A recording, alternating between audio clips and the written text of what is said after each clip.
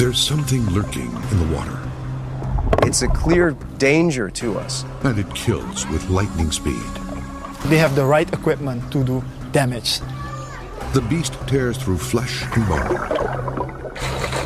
Yeah, it was the scariest looking fish I'd ever seen. This creature has terrified man for centuries. They will readily take over an area and become the dominant species. Now the deadly beast has set its sights on America. Topside, got a problem. Monster Quest is investigating piranhas in America.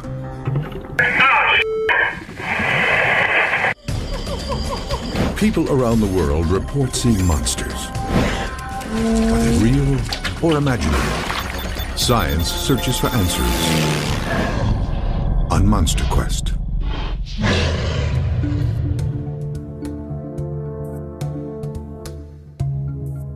The Southeast is home to thousands of lakes. These beautiful oases are summer retreats for families who come to relax and cool off. But something deadly may be lurking beneath the placid waters. Very sharp teeth, triangle, very razor sharp teeth. They can strip down meat to the bone. They are somewhat like the vultures of the fresh water. I didn't know what it was, didn't know exactly what we'd caught. Eyewitnesses report seeing swarms of vicious piranhas with rows of razor-sharp teeth. These beasts often attack without provocation and can tear apart flesh. The carnivorous beasts live in freshwater rivers and lakes. Yeah, absolutely, I was shocked.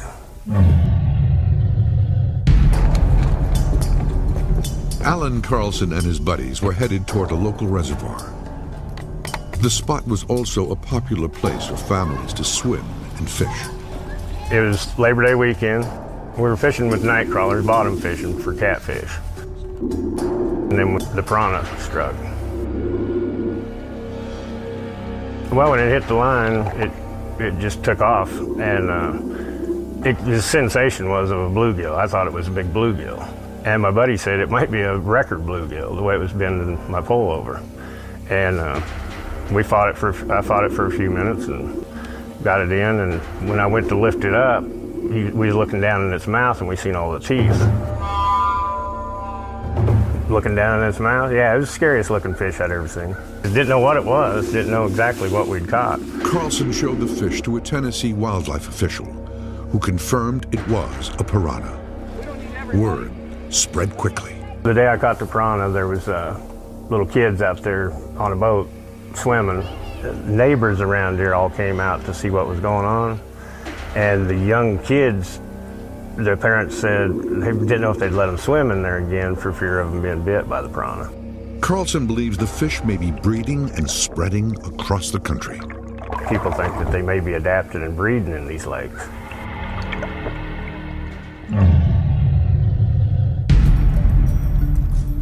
Piranhas are native to South American countries like Brazil and Venezuela, places where warm water temperatures are normal.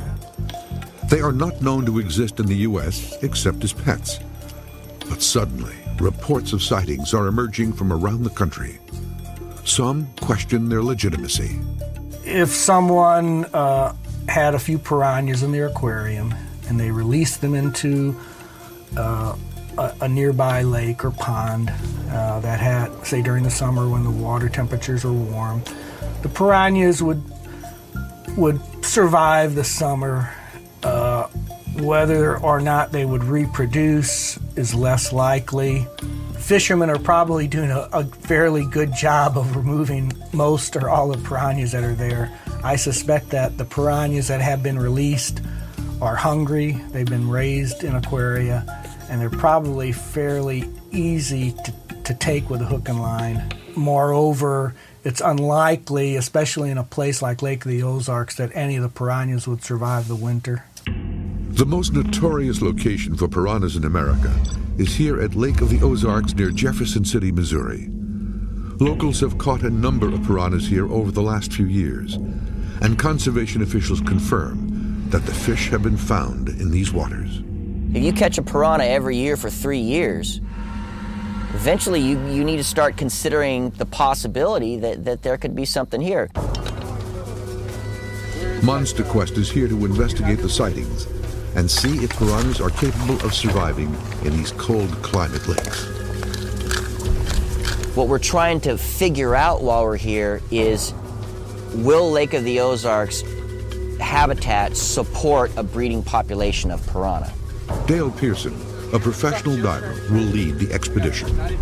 I think the chances that there's a breeding population in the lake are actually greater than the chances of someone catching one stray piranha on 500 miles of coastline.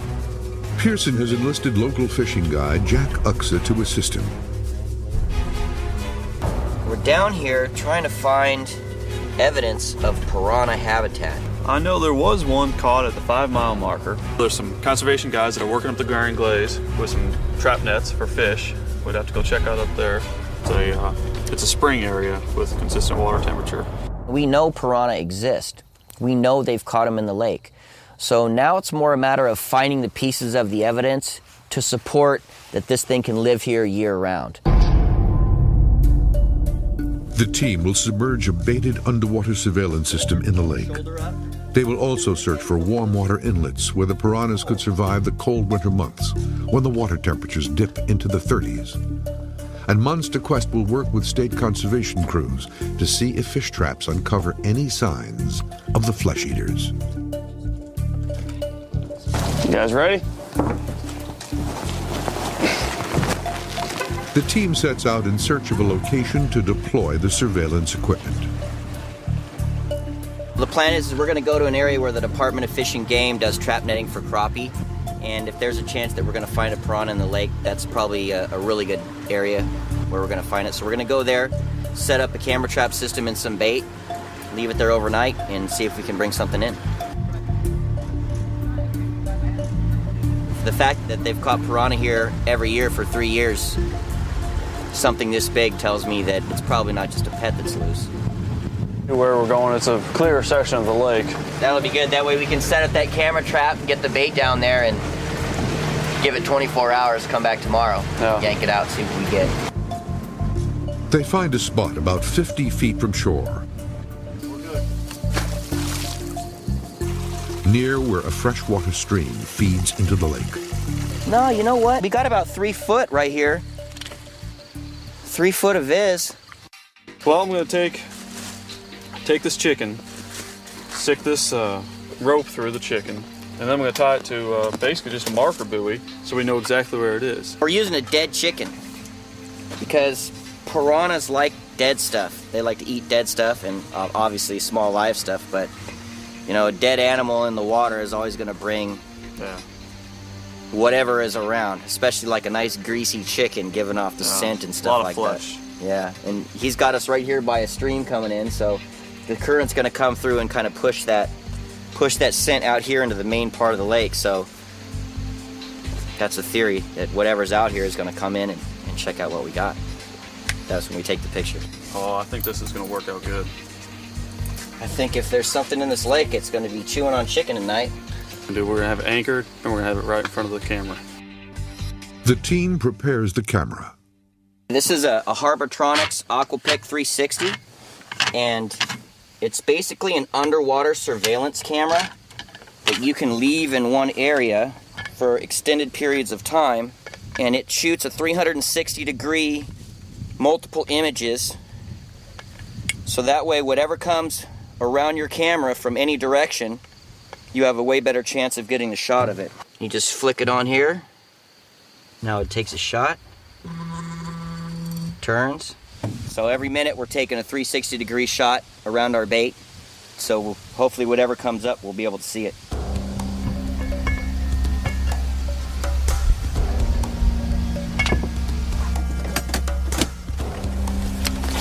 Pearson gears up to dive into the murky lake. Visibility is extremely limited.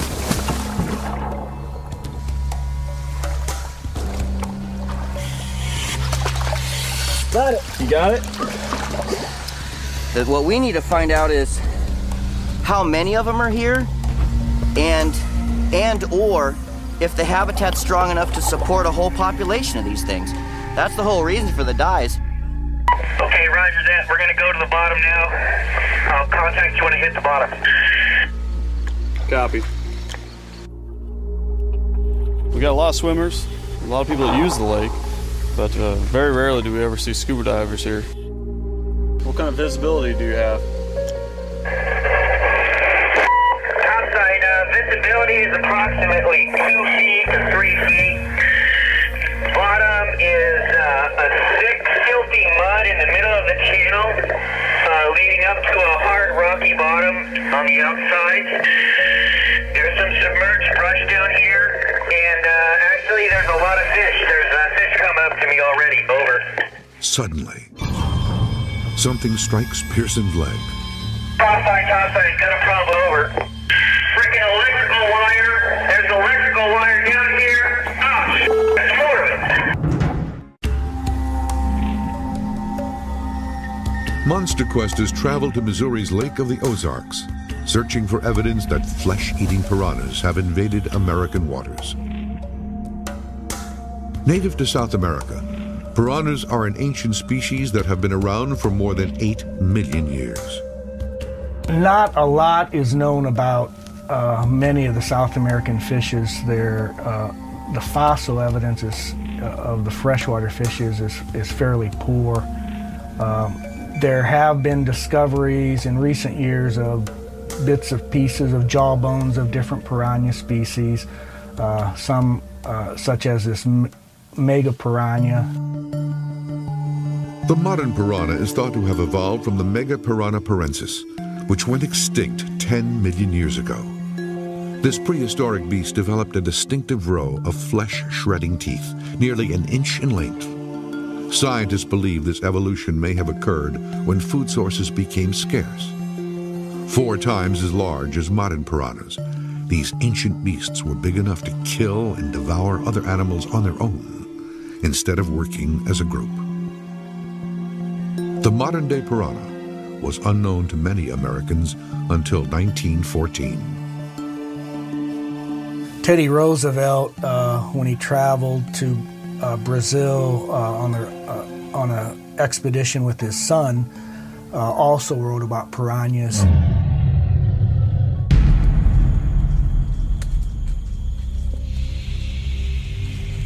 President Roosevelt, a wildlife enthusiast, wrote repeatedly of the wondrous new species he saw along the way. When he witnessed a cow carcass thrown into piranha-infested waters, he marveled at the way it was ripped to shreds and reduced to a skeleton. Many Americans learned of the fish for the first time by reading the president's impressions in his 1914 account, Through the Brazilian Wilderness. The president described the ferocious coordinated attacks, reporting that no one in his group dared get too close to the piranha-infested waters. Teddy Roosevelt thought that piranhas were one of the most, in his opinion, ferocious fishes. Roosevelt helped cement the piranha's reputation as a man-eater. He wrote that it would snap off a finger that skimmed the water from a boat, mutilate swimmers, or devour any injured man who dared enter the water. The highly publicized trip drew other American explorers to the Amazon. They confirmed the piranha's appetite for flesh, as evidenced by this photo taken in the 1930s near Mato Grosso, Brazil. It shows a piranha victim with the flesh stripped from his body. The piranha's reputation would be exploited for the next century in popular culture.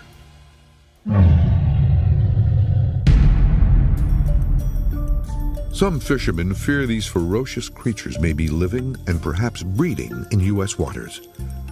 However, most experts believe that if these beasts exist in the U.S., their range would be extremely limited.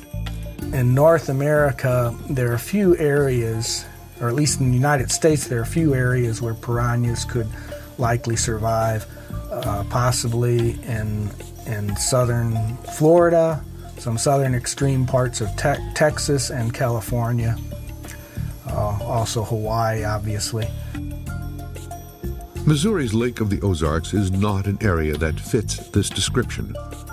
The water temperature here can reach 90 degrees in the summer, but during the winter, much of the lake freezes and has an average temperature below 32 degrees. The piranhas being found here are all part of the red-bellied subspecies, which may be able to better tolerate temperatures below 55 degrees.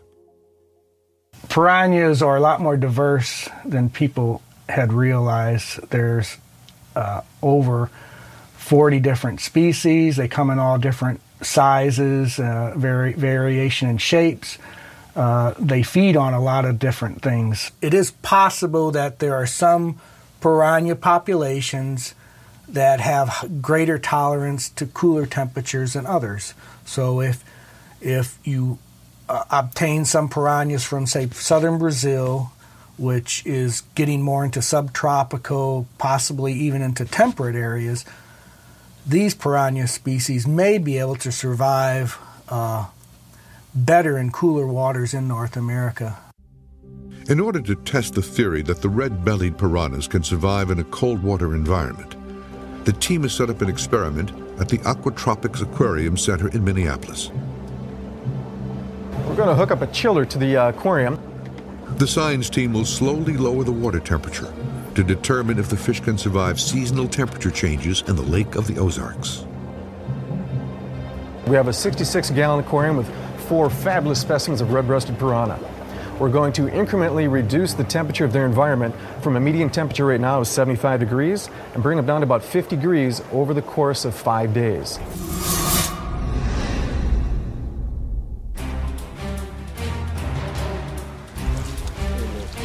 The expedition team is searching the lake for evidence that the piranhas aren't just surviving here, but breeding as well. The team loses radio contact with diver Dale Pearson.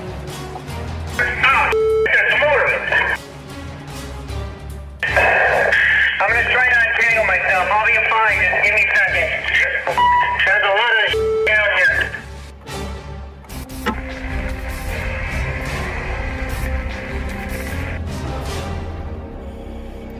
Suddenly, he emerges from the murky water.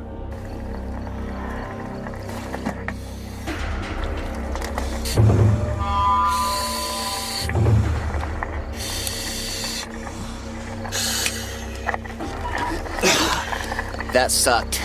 This ain't no fishing string. You can't cut this with a knife. That was dicey. It was like some dude took a bunch of this crap and was lashing logs or like made a raft or something. And this stuff was just sticking up all over. And as I swam over it, it just, whoop. That's part of being at a lake that's got a lot of fishermen. We've put a lot of brush piles in the lake. And some fishermen will use electrical wire to keep everything snug to the bottom so they know where it is.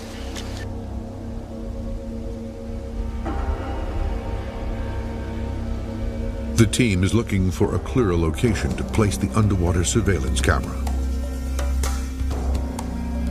They pick a spot where piranhas have been known to strike bait. Hi, Dale. This is right near the 5-mile marker. This is where a little girl caught a piranha here recently. Okay. And this is our next dive site. See if you can find anything. All right. Water looks better here. Looks more clear. Mm-hmm. It is. Yeah, the first deployment of the Aquapix camera system, we had a seal rupture, and we got some water in the system. We were able to take it apart that night, dry everything out, and luckily not enough water got in there to totally destroy the system.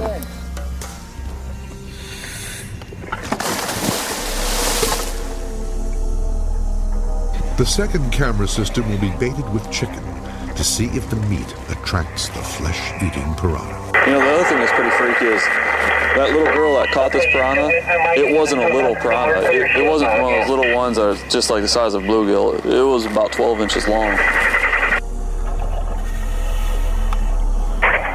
Water temperature 57 degrees. Copy that, 57 degrees.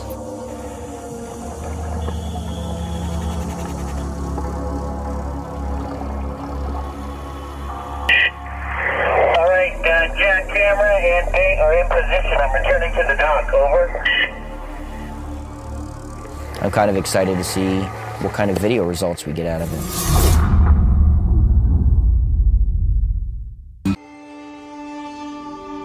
Monster Quest is exploring U.S. waters, searching for deadly, flesh-eating piranhas. This species has long been known to thrive in the warmer climates of South America. People were very afraid of going into the water.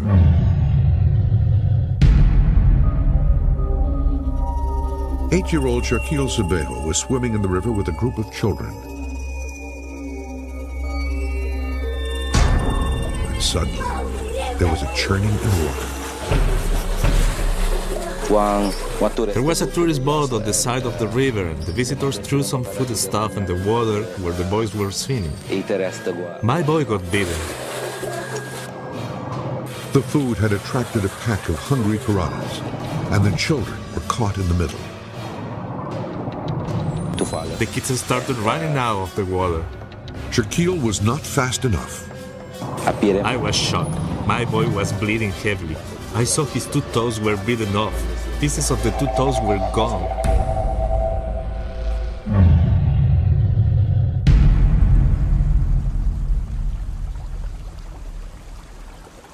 Suriname lies in the northern edge of South America, just north of Brazil. The science team has journeyed here to determine what triggers these deadly fish to attack.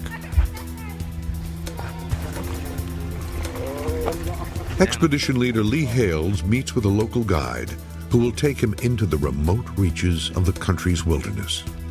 Where can we find piranhas here in Suriname? We have some specific spots where we will be trying to find them. Okay. So here we are in Paramaribo. So we will be traveling by bus, by road, all the way to Boskamp. And from there we will go by boat and go into the tributary of the Copanama River. This is the Copanama River and this is the Wayambo. We will be visiting these 2 villages. These 2 are very infamous for piranha attacks because they had some periods where there were a lot of people bitten there over there. So we will go there and see for ourselves. Some of these towns are so remote, the only way you can get to them is by boat. So that in itself is going to be interesting. Beneath these waters that are dark and murky lays a creature that has the ability to attack at any point in time without any provocation. Yeah, in a lot of respects, I am somewhat afraid of the piranha and what their capabilities are, because you just don't know. The team will travel to Suriname's remote interior, an 8-hour journey along the piranha-infested Copanama and Wayambo rivers. The entire trip will be made by dugout canoe. There are not many villages along that river system. It's pretty remote. Yeah, this is by far some of the wildest things I've seen. It's just so far removed from the rest of the world that anything could be here. So this is it? Yeah. Oh, this is incredible. It's thunderstorm. So this is an area with a lot of attacks. Yeah, with some of the most reported attacks. Piranha bites incidents. One of the locals here that he had reports of 32. 32.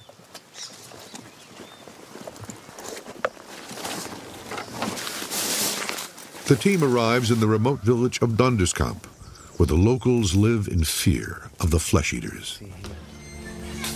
Hello. Nice to meet you. And the bites were from very light bites to very bad bites. They were missing finger pieces, toe pieces. The wounds were severe. Jan Monde, a local doctor, has treated most of the piranha bite victims. Wow, this is all of these people here. This is a long list of people. It's something. This lady was bitten twice. This one? There was also a lady who was bitten 3 times on the same toe. in die periode wel. Men moet zich gewoon aanpassen. This period was very bad because you'd only have to enter the water or splash with your fingers or feet and you would get bitten. There were many people missing fingertips or parts of their toes. People were very afraid. They were scared. They were very afraid of going into the water.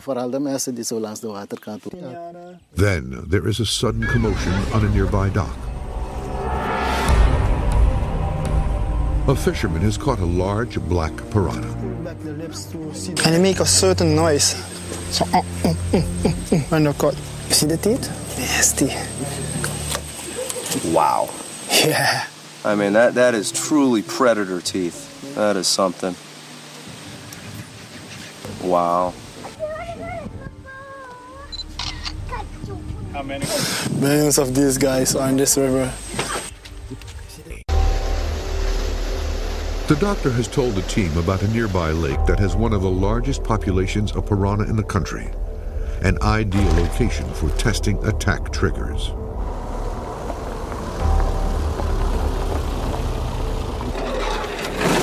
Wow, this is a large reservoir. Yeah, that's the biggest one, I think, in South America. Beautiful.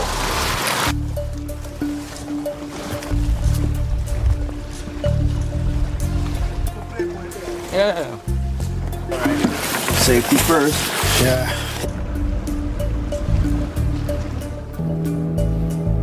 So, this is more or less a man-made lake. Yeah, that's a man-made lake. Now, because of that, there's a lot of piranha in this area.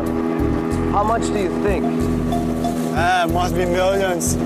Do some of the people live along the edge of this reservoir? No, a lot of people that live around here. So they come down and bathe in the water as we were seeing in these other locations? Yeah, they bathe in the water, but do their laundry, wash their dishes right in the reservoir.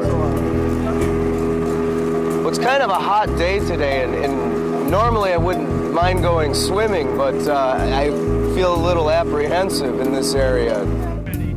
The team has found a good place for their test. First, they'll try to determine what type of prey is most likely to trigger the piranhas to attack. All right, we're in an area where there's a lot of piranha, and we see a lot of little bait fish right through here, and we have the advantage of all of these dead trees. So we're going to use these to run a line across and hang this chicken just beneath the surface, and we're going to see exactly how ferocious these guys are and how much damage it's going to do to this chicken in a short period of time. Make sure we use every little bit, get a little blood right there in the water. They are attracted to blood, much like sharks are. Call them in dinner time. The team set several nets with raw chicken bait. All right, we're hoping we're going to come back and we're going to get a first-hand example of what a piranha is capable of. The team also sets up a net designed to snag fish as they swim by. And I want to set a gill net out here just so we have a couple of different things we can try to see what type of piranha live in this area, how many, how big. So we're going to leave it here and come back later and pull the piranhas out.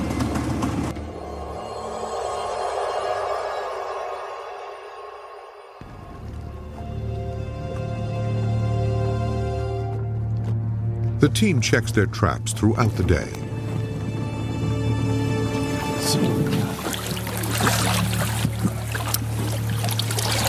Well, it's still intact. Maybe we haven't left it here long enough. There is no evidence that piranhas are drawn to the chicken. But a check of the gill nets proves there are piranhas in the area. Oh, there's another. There's still a live piranha. One piranha? Yeah. I mean, he's been in there a while, and just look at him snapping. Yeah. Oh, nice. piranhas. Look at that. Yeah, still. Two good-sized piranha right next to one another. But I don't want to get close to them. Yeah, he's biting on it.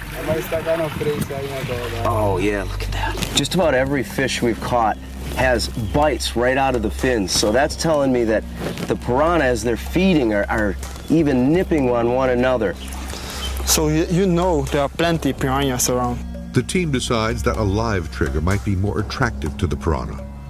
They set the trap with new bait. Well, it's getting kind of late. We're losing light, but it's worth a try here. Maybe they're going to come out and be a little more aggressive as it starts to get dark. Some other fish are coming in, so we'll see if we can end the day on a good note and catch a few piranha here. The results are immediate.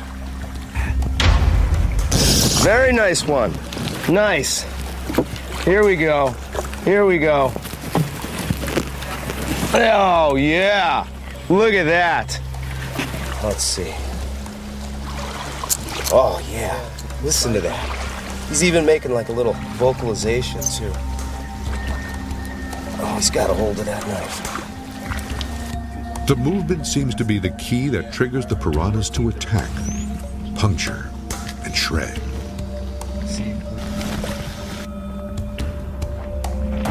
Piranha. I got it. They're doing laundry right over there. And about the third or fourth cast with this lure, out comes this piranha.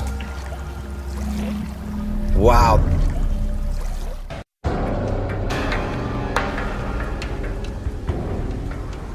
Monster Quest has traveled to Missouri to determine whether piranhas have invaded the Lake of the Ozarks and are breeding here.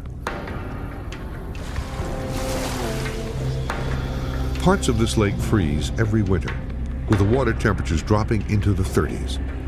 The science team has theorized that the red-bellied piranha might be able to survive in low water temperatures.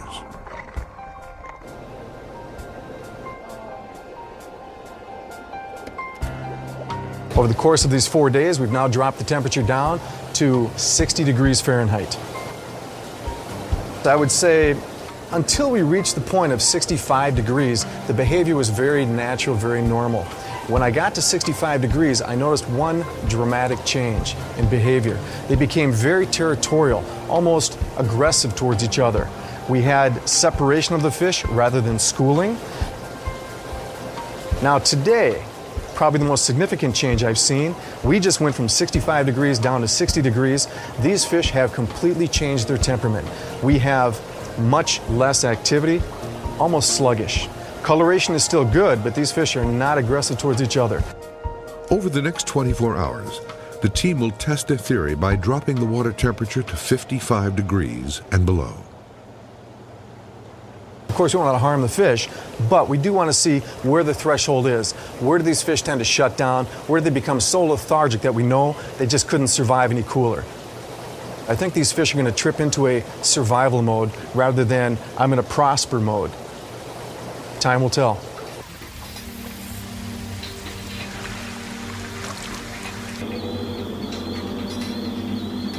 Despite the evidence, some scientists are skeptical that piranhas could survive in the U.S. I've been the biologist here at Lake of the Ozarks since 1991, and during that time I have heard of probably 3, 4, maybe 5 people catching piranha. I've had a couple of them send pictures to me, and they were the red-bellied piranha. More than likely these fish were people, they originated from people that had them in an aquarium and either got tired of them and let them go into the lake. The fact remains that a number of piranhas have been caught in the Lake of the Ozarks over consecutive years, leading some to suspect the beasts may be breeding. This is a huge lake, dude. The chances of one person letting a piranha go and then someone else catching it, there's got to be a population of piranhas in here. The expedition team is trying to determine if the piranhas are surviving the winters here. What we're trying to accomplish is to prove that the habitat exists to maintain a population of piranhas. The team is joined by the Missouri Department of Conservation. So we're coming up right now. This is the Missouri Department of Conservation. They're doing trap nets out here, and we're going to get a chance to work with them today and see what kind of stuff that they're getting when they pull these nets up. The Department of Conservation has been monitoring fish populations carefully, looking for signs of these killer fish.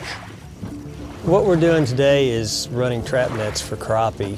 We do an annual survey. On a given day, we'll catch anywhere from 200 to maybe 500 crappie. The team will check the nets to see if they snag any of the invading piranhas. So how many of these nets do you guys put out? We run 15 nets. White crappie, 8-9. But so far, there is no sign of the monster. Black, 8-4. While the water temperature here is cold, there are parts of the lake of the Ozarks that are fed year-round by underwater springs. This means parts may remain warm enough for the flesh eaters to survive year-round. All right, Daryl. This is the spot I was talking about.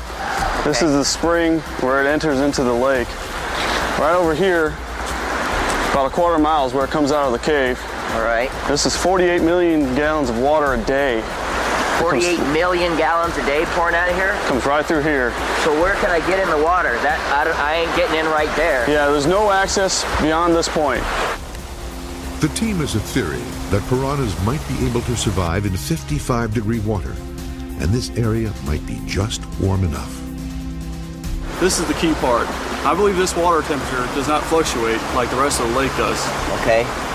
This water temperature should stay somewhere around mid-50s to upper 50s. And if there's going to be a spot, if there's going to be piranhas in this lake, they should be able to come here in the wintertime, and they should be fine. I'll get in right there where that current is. Be real careful. There's lots of snags down here. I've fished down here. They attempt to maneuver to a location where they can take the necessary readings. Okay, so you want temperature readings, depth observation, structure observation. If they can prove the water temperature stays well above freezing, it would mean the lake is a viable habitat for the fish. Oh, good, I'm going down.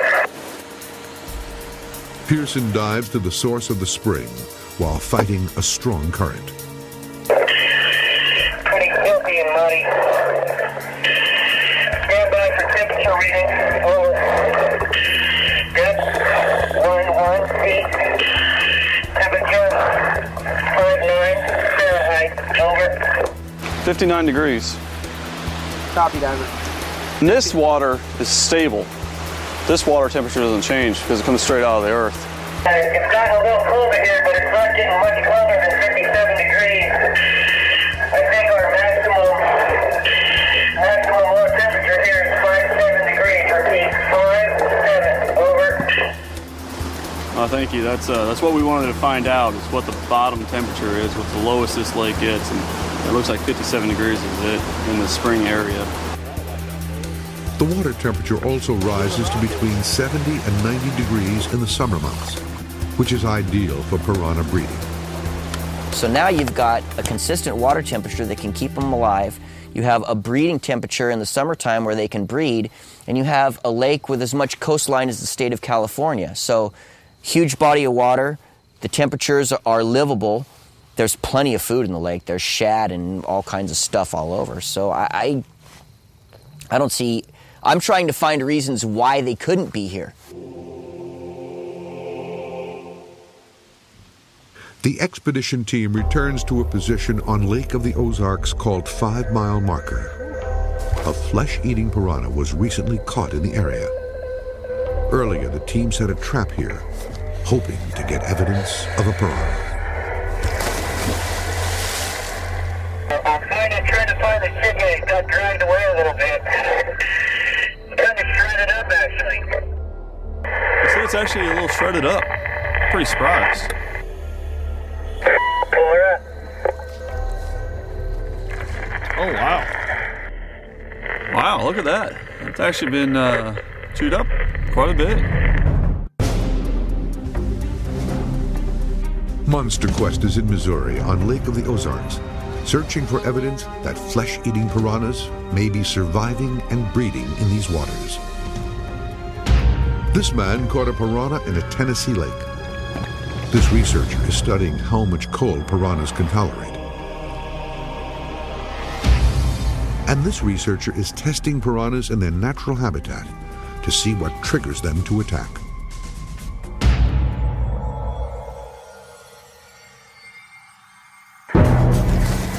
The expedition team is examining the baited camera traps. Something has clearly attacked the bait. Definitely some chewing going on here. This has been pulled at. I think something came in from the scent of it. That was a larger predator. Well, did you see any more fish down there? Actually, no. I was surprised. I went down, I looked, found the chicken. It was shredded up for real. And there was nothing around. The team checks the underwater footage, but none of the cameras show piranhas, only native fish. It's possible the murky conditions obscured something else feeding on the bait. Yeah, it's kind of funky being in this lake, honestly, because the light drops extremely fast. Like when you go down there, you lose light pretty much immediately. If there's a school of piranha in here, you're not going to find them. The visibility in here is to the point to where any fish is just going to disappear.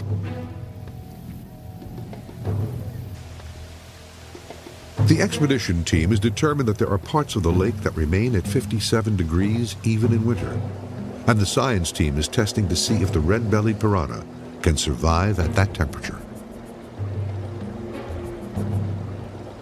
They've reduced the temperature around the test subjects over the course of several days. Of course, we don't want to harm the fish, but we do want to see where the threshold is. Where do these fish tend to shut down? Where do they become so lethargic that we know they just couldn't survive any cooler? On day 5, there are profound changes. We get down to 53 degrees, and these fish started to huddle together. They literally lined up in a row as though they were almost absorbing each other's body heat, the little that there was. But as we continued to drop down to 52, you could tell the disorientation became evident. The fish would swim awkwardly, almost labored. They would huddle together at one point, and then almost as though the instinct of survival were trying to step in, they would take off and try to swim for activity, almost to warm up. Condensation covers the now frigid test tank. The drop in temperature from 55 down to 50 degrees was the big one. We saw the greatest amount of change. The piranhas lose their ability to stay upright at temperatures of 50 degrees. Their equilibrium is gone.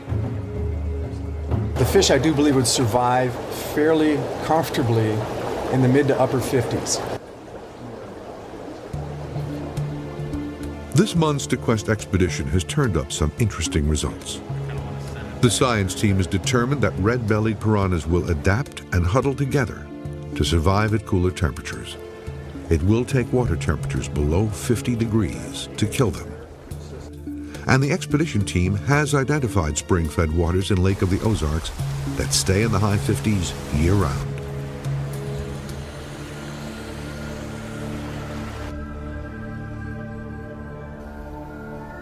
My gut tells me there's very few piranhas in this lake.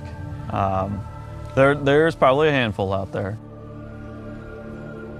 It would easily become an A-list predator and actually have very devastating effects on the native fish species, not to mention the encounters that you're going to have with humans and other animals that might venture into the water. So the scary thing is that on a body of water the size of Lake of the Ozarks, if you get a piranha breeding population in here, you're never going to get it out. It's just going to get bigger and bigger and bigger.